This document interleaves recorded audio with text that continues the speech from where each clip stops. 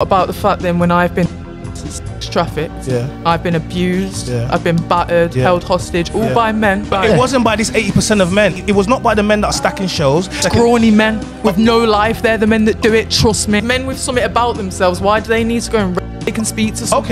Okay, let's take that on board. So then you chose to deal with those men? No, because this is before that. Once I was traumatised by men, I gave up with love. Wait, hold on a second.